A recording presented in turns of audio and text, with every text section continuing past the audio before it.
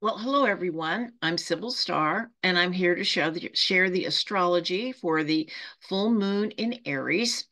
The full moon occurs at 24 degrees, 34 minutes of Aries on October 17th at 4:25 a.m. Pacific time. So let's begin by looking at the chart, okay? All right, so here it is. Here is the chart. So here is, like I said, it occurs October 17th at 4:25 a.m. Pacific time, and the moon is here at 24 degrees and 34 minutes of Aries, and it is opposite the sun at 24 degrees, 34 minutes of Libra. Full moon always is opposite the sun, and it's important to remember that the moon has no light of her own. She reflects the light of the sun, and so it also represents our relationship with the sun and where we are in that process. All right. Now, this full moon is in what is called a grand cross or a grand square with Mars. Mars is here at 22 degrees, 55 minutes of Cancer. And so it's square both the sun and the moon. And it's opposite Pluto. Pluto is at 29 degrees of Capricorn. And so that creates a grand square. And we're going to be talking a little more deeply about what that means. But a square, just to kind of start off, is really a very intense energy that is just pushing all of our edges. It's something that really pushes us out of our comfort zone in a really big way to expand and grow.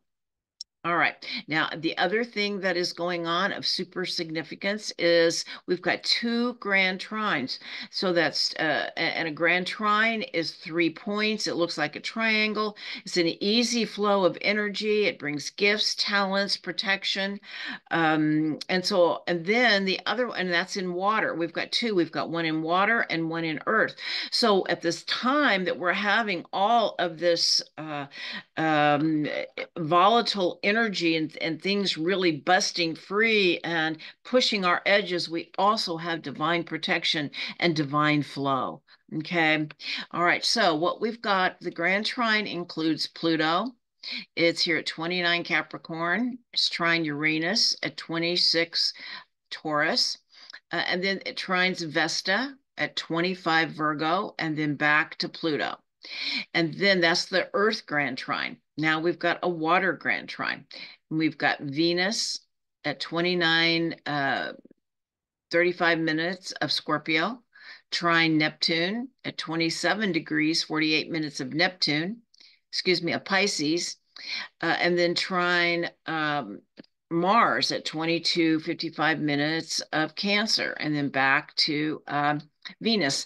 Now, we also have some kites in here, and a kite shows that there is is kind of the release point of the Grand Trine. And so they're in here as well. But we're really going to focus more on the geometric pattern of the Merkaba and what that means for us. All right. Now we're going to stop sharing. We're going to talk about what all of that actually means. Okay, so I always like to start with talking about the archetype of the energies involved. And so the full moon is in Aries. So what is an Aries archetype? And of course, an archetype means a basic pattern. And our Aries is the evolutionary goal of Aries is courage. And so to develop courage, it indicates that we may need to walk through the fires of our own fears. We may need to confront them. And that may include setting up boundaries where we say no, as well as where we say yes. It's having the courage to claim what we want and the ability to say no to what we don't want. Aries kind of helps us draw that line in the sand. That indicates it's also the protector energy. Aries is a warrior, but the higher a level of the warrior is the protector, the one who protects those who cannot protect themselves, and also self-protection. Okay, it's where we stand our ground. Aries is a pioneer, it's a leader. Aries is the one, like they say, You often will find in Aries, let's say you're in a area of exploration, you're often going to find Aries at the helm because they really do have the courage to go out into unknown, unexplored territory. So a pioneer. Aries indicates a passionate desire nature, and it's ruled by Mars, and Mars is where we take action. Aries is also brings teachings of the use of our free will choice, because Aries is the first sign. It comes out and it's about me, it's about ourselves. And one of the ways we express ourselves in the world is through our free will choice.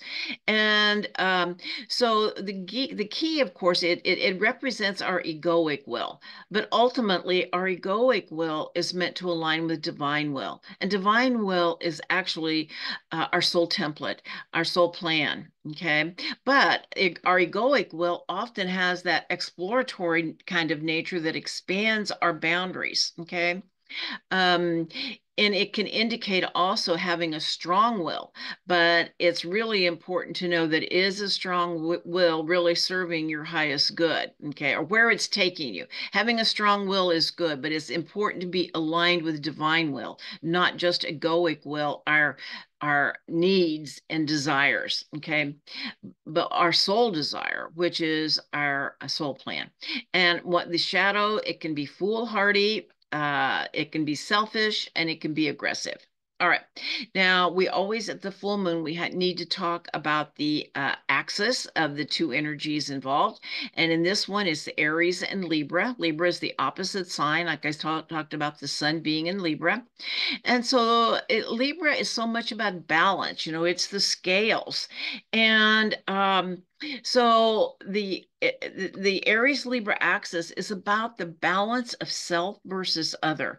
Libra is where we recognize there are others. The Aries is so much about who we are, but then Libra brings in, but there are others, and how do you interact with them, and how do you have a relationship? Okay. And I feel like a big piece of what is happening is asking us to heal the divide within us and with others and to come back into wholeness. Because this axis brings up all dualities, the dualities between masculine and feminine, doing and being, work and play, light and dark, and as we come into balance, we will eventually have integration, which is ultimately the key. Because when we are out of balance, we can project our stuff onto others and create an us versus them polarity, or what is called polarity consciousness. And so it's about the healing of the polarity within ourselves and the world. And what polarity consciousness can indicate is two components of the same body with a different focus. Like I said, first balance and then integration. And, a big piece of polarity consciousness has to do with our separation from source, because the truth of the matter is we are all one. But when we decide to become a soul and to incarnate, it does create this duality. And the key is ultimately to come back together as one. Okay. All right. Or that remembrance that we are all one, to come back into unity consciousness. That is ultimately what it is about. And yeah, but when one of the ways through this is to find common ground with others, to recognize, yes, the self, we're always going to be, we're never going to be able to uh, come into complete agreement with anyone else, because we're all here to have a different perspective, but and because that's what grows the greater reality. But to then find common ground, it's the most important thing. It's the only way to heal our world. And times of crisis often pull us together, such as in North Carolina. I'm just hearing wonderful stories of how the people coming together to help each other, regardless of political beliefs, which is the great divide now. To know that the beliefs are just our beliefs, they're not the truth. It may feel like the truth for us on some level, but the bigger truth is that we are all one, and to bring us into unity consciousness. And I also wanted to share that, I did volunteer work in Katrina, and I certainly found that to be the case, that it was people helping each other that really made the difference, and letting go of all of these false divisions between us. All right. And what is most important now is how we treat each other while we also take care of ourselves. And that requires great courage. I found this great quote that I really like, and it says, "Your capacity to allow people to live a truth completely opposite of yours without shutting them off and with compassion is a reflection of how powerful your love is." This is so much about the power of love. Okay. All right, now this moon is also conjunct the dwarf planet Eris. She's also at 24 degrees. I didn't point that out, but 24 degrees, I believe it's, I don't know, 49 minutes or something. Anyway, to me, so Eris is a Greek goddess of discord, and she brings conflict when things are out of balance. And to me, she represents those who do not have a seat at the table and whose voices are not heard.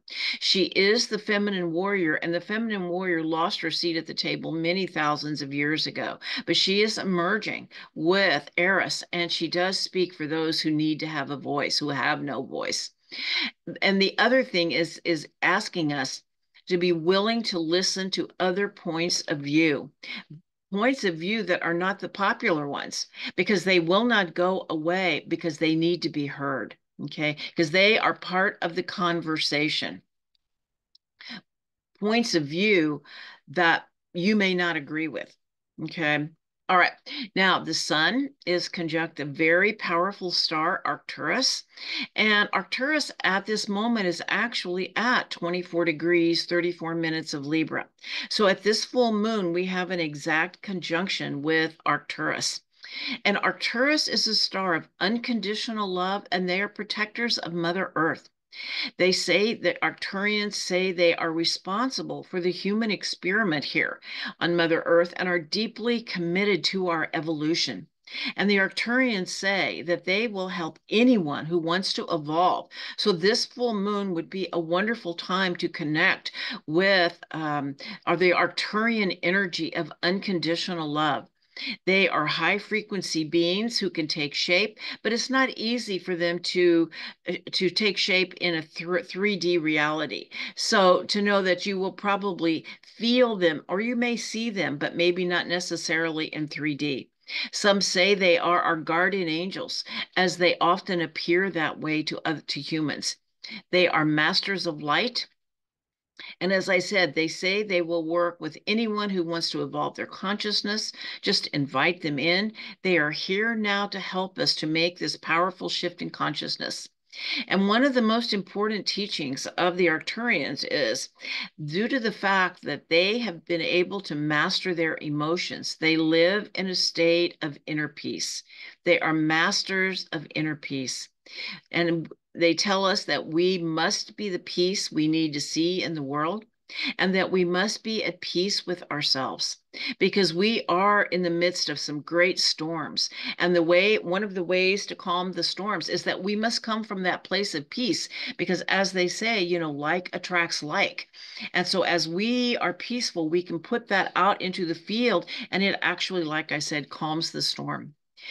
And to be master of our emotions as they may be running high. So we need to find our center. We can calm the storm with our own inner peace. Okay. And it is said also, the Arcturians are said to impart the ability to be a pathfinder, to show a new way forward. Now we've got that big grand cross, which is actually, like I said, it is the storm that we are dealing with. And the thing is, they say, well, Mars, we talked about Mars in Aries is like the warrior. It can be, it's helping us deal with conflict, places that are out of balance, because things don't come into balance just, by us wishing them. We often need to take action. And Mars is where it shows us where to take action to bring things back into balance. And Mars is the god of war and our desire nature, where we take action, and our free will choice. And Pluto, they say, is the higher octave of Mars. It goes deeper, deeper into our desire nature, our soul desire, and our divine plan. And Pluto is very disruptive. He's known as the god of death and rebirth, or death transformation and rebirth. And so these two planets and these two planets create a very volatile and intense field. I'm sure we know it's there. We can feel it. You know, we're in the middle of a very contentious election. We have wars in the Middle East and Ukraine, and having catastrophic weather events. The field is very volatile. And Mars and Pluto are dancing together for the next 3 months in a very intense way. Then they meet up 3 times over the next 6 months. And the first exact opposition is on November 3rd. And the last degree of Cancer, they're both Cancer, Mars and Pluto are both at 29 degrees. Excuse me, which is the anaretic degree, a degree of crisis. It's called our last chance saloon, and pressure is being applied. Um, and what I want to say here is that uh, Mars goes retrograde. That's why they're having such an intense encounter. It's like, okay, so Mars goes up to like 6 degrees of Leo. And in its way, in its path, it's going to oppose Pluto at 29 degrees of Cancer, a Capricorn. Then Mars is going to go retrograde and come and at we're going to meet up again. Mars and Pluto are going to meet up again at 1 degree of Aquarius and Leo in early January, and then they're going to meet up 1/3 time in April. But the real intense opposition, I believe, is for the next 3 months. Um, well, the next 3.5 months, mid-October through the end of January. Then it kind of lets up a bit. But it's a super intense kind of like a pressure. When you think of the weather, and when a pressure builds and then a storm occurs, okay? And we are in the middle of some big storms, all right? And so if you have planets in the late degrees of Cancer or Capricorn, or Leo Aquarius, the event might be particularly eventful. Also, I would say squares, so it would be Cancer, Capricorn, and Aries, Libra, right? And then also brings in Taurus and Scorpio. So all of these signs are going to be getting the late degrees of the cardinal signs and the early degrees of the fixed signs, put it that way. Okay. All right. So the late degrees of the cardinal signs are Cancer, Capricorn, Libra, and Aries. And the early degrees of the fixed signs, Aquarius, Leo, Scorpio, and Taurus. Then over these next 3 months, there could be a whole lot of shaking going on. Okay. All right. All right. So, anyway, and it's also combined with increased solar flares and geomagnetic storms. So it's like the light is coming in, it's being activated, and it's creating an abundance of energy. Okay. All right, so on a personal basis, we may experience power struggles, a battle of wills with others, because Mars and Pluto have to do with will and how we use our will. And so we may be having and oppositions it's the mirror reflection. You are another me. And so it's often something about ourselves that we need to see that is coming into our field. But it can create a power struggle. That's really a battle within your own self to align your egoic will with divine will or your soul contract. We also may experience projections put upon us or the other way around, projecting onto each other. So it's important to own our stuff.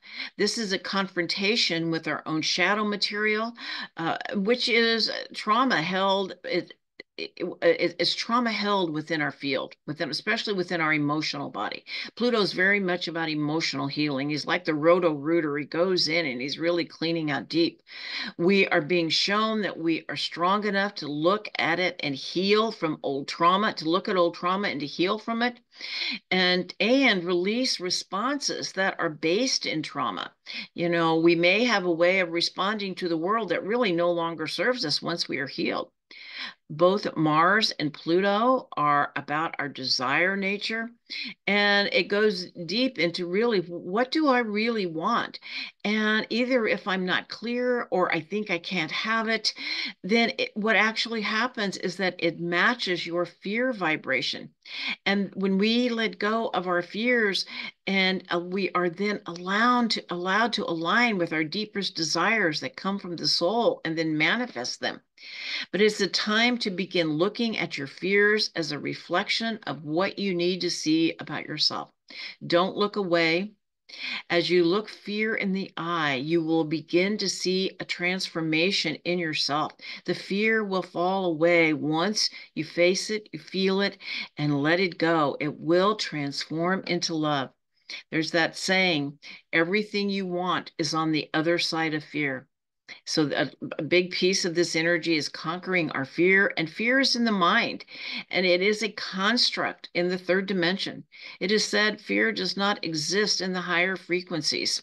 We are living in this 3D matrix of fear and control, and this is what we're busting through. This is what we're breaking through, but we each have to look at our own, and that actually helps us also then the collective face the collective fears and the shadows and the traumas. Okay. And to trust in ourselves and creator. I see this energy as like the tower card in the tarot, if you're familiar with the tarot. It's the most healing card in the deck, but can also be the storm, sudden change, and sudden change and upheaval. And we can look at it as the storm that clears the path, because it's a shadow clearing catalyst as we free ourselves from the limitations and restrictions. And as we know, it's also the collective shadow that is coming up. Pluto is a slow moving planet, but when activated can be like a volcanic eruption, a release that ultimately brings healing, but can initially bring chaos. And Mars, I've talked about before, is a catalyst. When Mars is around, things happen. Okay. And Capricorn is about the structures that hold up our civilization. Pluto is transiting in Capricorn. Pluto shows us where these structures, institutions, the structures that hold up our civilization, the institutions, this is more on a collective level, is what we're seeing here. So Pluto shows us where they are corrupted and out of integrity. And Pluto is just bearing down on this 29 degrees where it's been for the last, it really is there for almost 2 months, 2.5 months actually. And it's going to move into Aquarius on November 19th, but it's bearing down and it's going to be there through the election. And so the Sabian symbol for 29 degrees of Capricorn, I've talked about it in my other videos, and I'm going to talk about it until it's gone because it's so important. Because we're not going to see Pluto in Capricorn for another 248 years once it leaves. This is like what they call the last chance saloon with a crisis. And so the Sabian symbol is directors of a large firm meet in secret. And so I feel like during this time, many secrets of our government, banking, and military come into light, and the truth underlying many of the secrets that are held by those in power are coming to light. Okay. Pluto in Capricorn is a big reality check. And with the United States being in the midst of its Pluto return, we may be shown some very hard and bitter truths about who we have become as a nation and our leadership. But when we can acknowledge it, we can make choices that align with the higher good instead of choices made from the trauma and fear, which is trying to is trying to be released. Now, what's interesting, I find this super interesting, the Sabian symbol for Mars at 29 degrees. And like I said, this exact conjunction will happen in early, I don't know if I said it, but it will happen in early November. Like, I don't know if I can't remember the second or the third, something like that. Actually, just before the election. Anyway, it's the Sabian symbol is so powerful. It is daughter of the American Revolution. And this symbol seems to me to indicate the power struggle is between the powerful elite, the directors of a large firm who are running things in secret without us knowing about it, and the people. It reminds me of what our ancestors who founded this country fought for. They why this country was even created. They say it was a miracle that the United States Revolution was a success and that there was lots of help from the other side, because there is a prophecy that the next enlightened civilization will be in North America. And in the midst of this Pluto return, there will be a death and rebirth of who we are as a nation as we move into a fifth dimensional reality. This is the bigger picture. We have our own personal struggles, but there is also a bigger picture that we are moving into. The important thing, I want to say that differently. There is a bigger picture that we are part of. Okay. The important thing is to keep your center and stay calm as we traverse the chaos of this breakdown. And that in itself is a huge challenge. That is super hard to do. But to know that we are in what is called the purification times, and the collective grief is rising as we have seen so much death and destruction here on Mother Earth through the different storms and the collapse of so many, and the wars and so many different things. But as the Kogi, the tribe from the Sierra Madres in South America says, it is a time when the end is falling into the beginning. And they're both true. There is a big ending. The paradigm we've been living in is collapsing and we are creating something new, but it is chaos and purification. Because we are still in the ending with much change and chaos. And many are leaving this reality, creating personal and collective grief. Just to know the collective grief is really intense in the field. People are suffering and people are feeling it. Pluto says that we must feel to heal. Pluto is the roto-rooter. It takes us down into those deep places, and know that the feeling can be very intense. And if it is not your personal but collective grief, it's important to feel it and let it pass through you. It may attach to old unresolved trauma, and you don't have to remember or attach a story. It's just feel it, breathe through it, and let it go. And many are going through their own deep personal grief as well right now, and know that grief is a transformative process. And it is a process, and you will take your own time to do it however you do it, and to be gentle and kind to yourselves. But when we allow ourselves to feel our emotional pain, it allows for it to transmute into love. And that is the new beginning. It's just, and it is said that the feeling of emotion lasts 90 seconds. And after that, the feeling of the emotion lasts 90 seconds, whatever it is. And if we suffer after that, it is the story around it. And to just keep that in mind, okay? Because we are going through a complete metamorphosis, and we may be in the dark for a while until the butterfly emerges. And as Jung said, in all chaos, there is a cosmos. In all disorder, a secret order.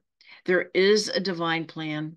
And as we are breaking free of the 3D fear control matrix, and to do that, our frequency must align with the high vibrational energy of the photon belt, where we are currently traveling.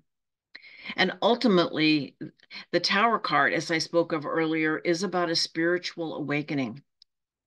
We can see it as being blasted from the inside with high vibrational light that implodes the structures. These high frequency energies are coming in with the geometric storms and the solar flares, and it is activating our own light code. So the light is coming from within, breaking these old structures. Okay, a pillar of light activation within us, and anything not aligned with this high frequency light will ultimately fall away with a cleansing, but a cleansing and purification is also part of the process. Pluto is conjunct Aquila, the stars of Aquila, Altair being the main one, and it is the stars of the eagle. And the eagle is the only bird, the only animal we're aware of that, or that I'm aware of, that flies into the storm, flies directly into the storm to get above the storm, to fly over the storm. Okay. And so is having the courage to fly into this storm, confront our fears so that we can rise through it, rise above it, and see the bigger picture. And when we rise above the storm, we do not participate in the drama, but the evolution that the storm is bringing. Pluto says, evolve or die, and sometimes brings the storm to clear the way forward. And to know there is a revolution coming, but it is a revolution in consciousness as we remember our own divine nature and that of everyone else. The Sabian symbol for this full moon is a double promise, reveals its inner and outer meaning. This symbol shows to me that what something first appears to be may reveal itself to actually be something else. So what may look like a big challenge is actually an opportunity in disguise. The world in chaos and breakdown is preparing for the new world that is to come. All right, and the last thing we're going to talk about here is the Merkaba, or the Star of David. I want to show you the image here. Okay.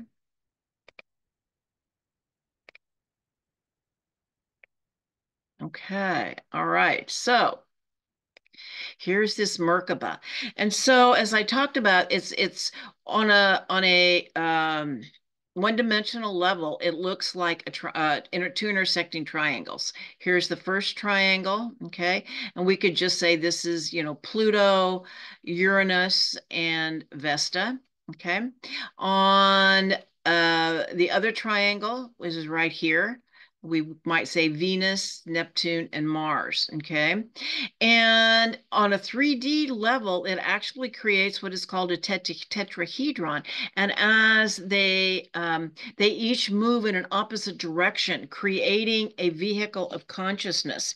So I want to just talk about what this means first. Okay, so the grand water trine, Venus in Scorpio, Mars in Cancer, Neptune in Pisces, indicates an easy flow of emotion, creativity, and connection. It allows us to open our hearts, and we need to keep our hearts open and allow the emotions to flow and to be gentle with ourselves in these turbulent times. The grand earth trine of Uranus and Taurus and Pluto, Capricorn, and Vesta in Virgo is about being grounded and centered, fully in our bodies, where we feel everything when we are fully present, but gives us the opportunity to feel and then release it. As we are present in our bodies is when we can really feel it and then release it. And we are also clearing the collective emotional body. There is a great shaking going on, and much of the old trauma, not only our own, but the collective of Mother Earth as well. And as the old forms collapse, it creates an opening for new ones to enter while anchoring the increased light coming in. We're being asked to confront our fears, surrender to divine will, and trust the process that is unfolding. Know that it is in your highest good and the highest good of all, even if we don't understand it.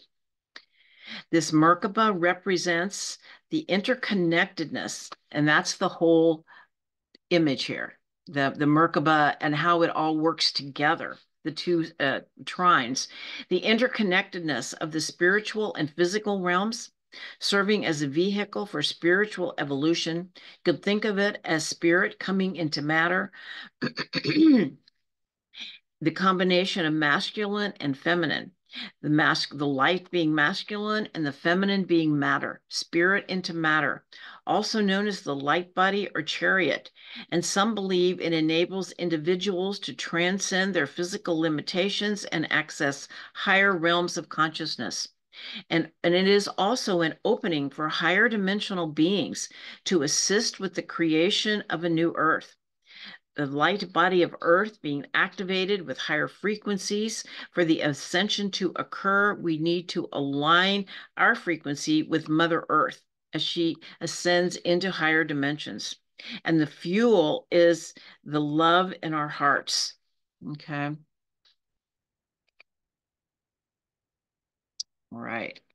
And so Neptune, I wanted to speak just a little bit more about Neptune because Neptune in this Grand Trine reminds us that we are never alone and that we can call and ask for help. Our guides and angels, please do. They are waiting for our call.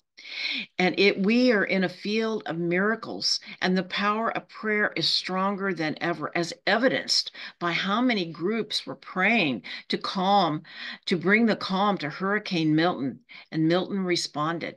It went from a category 5 to a category 3 by the time it made landfall. And to know during this time, our group prayers are especially powerful. It is a balance between being and doing. When we stay calm and centered within ourselves, and then call for the calm in the external world while focusing our intention or our prayer in motion, that it will manifest quickly. So it's about being calm within ourselves. We know um, like attracts like, and putting that into the field with a strong focus and intention, it will manifest. Okay. And to know that during this time we have divine protection, that we are held in this powerful Merkaba of love as more of the frequencies of Mother Earth are shifting into 5D, the fifth dimensional reality, which is not a place, but a frequency. It's a state of being. And what is most important is what lies in our hearts and how we treat each other in these difficult times of transition from one world to another. And I love this quote from Jimi Hendrix. I know everyone's probably heard it. When the power of love overcomes the love of power, the world will know peace. And it is up to each of us to live that love and to live in a state of inner peace. And we will be at peace when we love ourselves and each other, for that is the vibration of the new earth. All right. Well, blessings to all. This is a very powerful time. There's so much intense energy, and to know that we are not powerless and that it is what lives in our heart that matters most, because that is what really changes our world. All right.